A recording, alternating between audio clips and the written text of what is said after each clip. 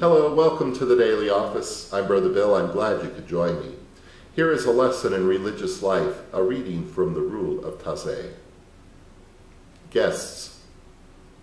It is Christ himself we receive in a guest. Let us learn to welcome. Let us be willing to offer our leisure time. Let hospitality be liberal and exercised with discernment. During meals, let the brothers be attentive to the presence of a guest, and be careful not to disconcert him by private conversation. Never monopolize a guest. Certain brothers are designated to take care of guests. They will take charge while the other brothers will accomplish their work. This is to avoid the dilettantism that threatens us, and which is helpful neither to the guests nor to the brothers. Rule says.